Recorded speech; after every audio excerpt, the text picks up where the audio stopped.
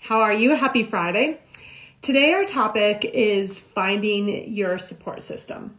So we're going to talk today about committing to your health and your wellness. Maybe it's mindset wellness or physical wellness and health.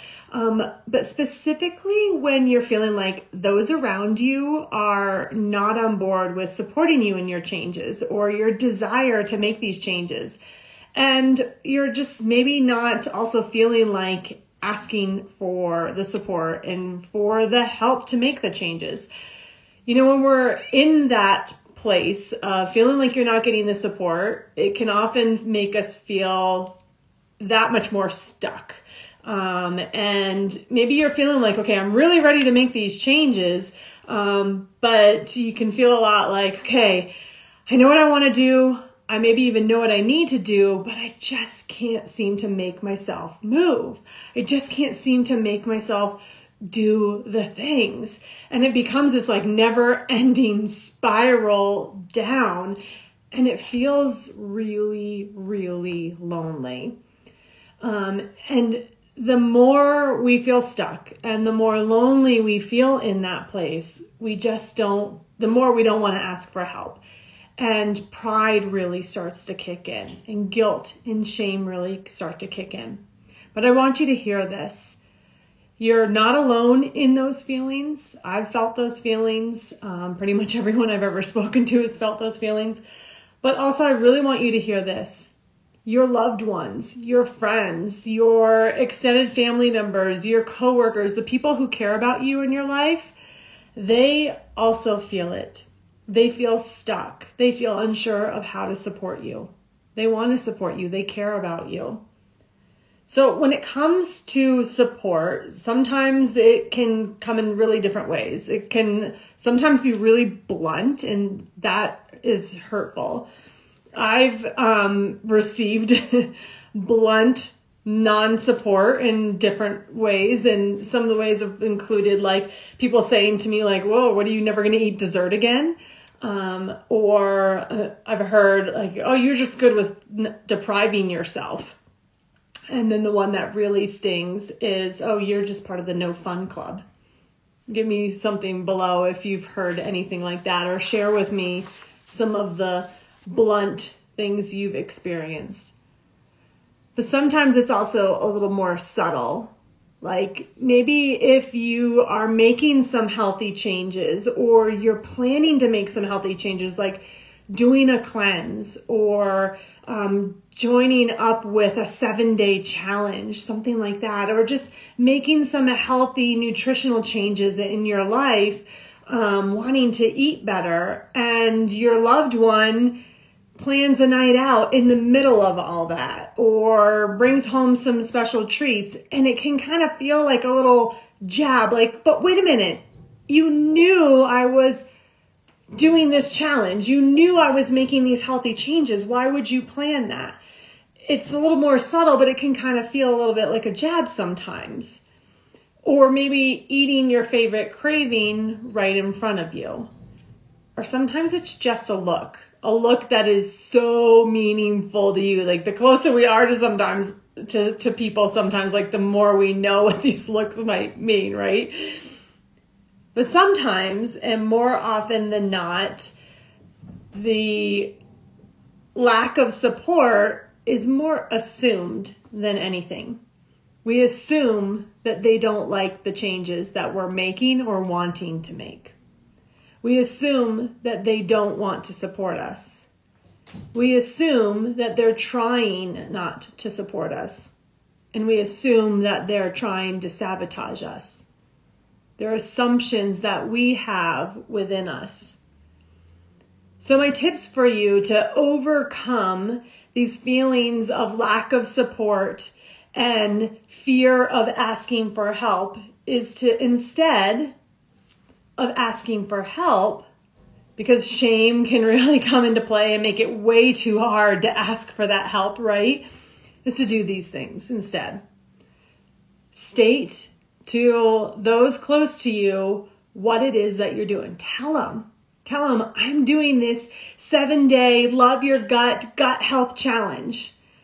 Tell them, I'm joining in on this 4-week gut health challenge, this gut health nutrition program, or I'm joining in on this, I'm doing this physical fitness program. Tell them whatever it is you are doing. My goal is to walk every day for 10 minutes. Tell them exactly what it is that you're doing. Tell them why you're doing it. Maybe you're doing it because you want to feel physically better.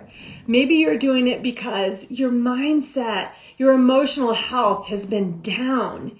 And you know that if you reconnect to your physical health, it's going to help your mind, your emotions feel so much better. And you want to clear your head. Tell them whatever the reason is that you chose, that you are doing it. Tell them what it means to you. It means to me that I'm going to be able to make clear, confident decisions for myself, for my family, for my career. Tell them what you need. Maybe you need, for the next 7 days while you do this challenge, not to go out to dinner. Maybe you need to not see that craving for 7 days, for the next 3 weeks, whatever the case may be. Tell them what you're struggling with. Maybe you're struggling with how to get a variety of vegetables in the week. Maybe you're struggling with how to plan your meals for going to work. Tell them whatever it is you're struggling with. And your loved ones are going to take all of this information and decide how they can and they want to help you because they care about you. And just like you want to help and support your loved ones because you care about them, they want to help and support you because they care about you. They may not want to join you on whatever it is that you're doing, and that's okay. But they want to support you because they care about you. They just want to know what it is that you're doing and why you're doing it so they can figure out how they best can support you. So I hope those tips are really helpful to you to give you the confidence in sharing what it is that you're wanting to do with your loved ones so that you can subtly ask them for the help, allow them to help you and allow them to support you.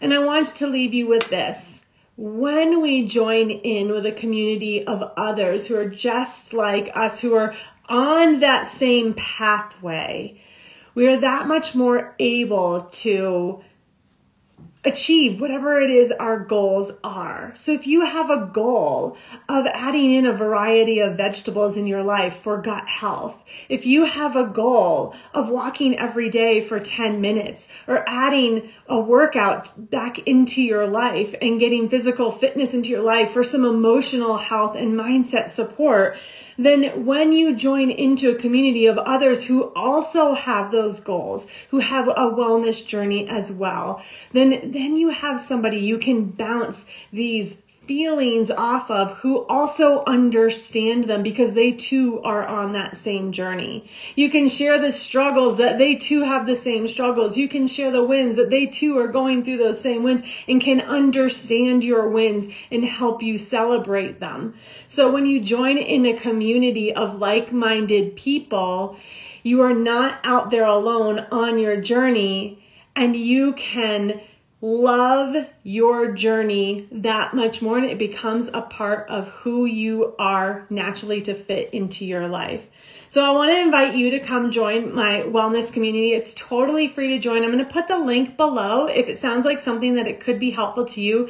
We share in there healthy recipes that work for the entire family. We do free challenges to kickstart our health and wellness journey. They are either nutrition or physical fitness based, and mindset always plays a part in all of our wellness journey and challenges that we do.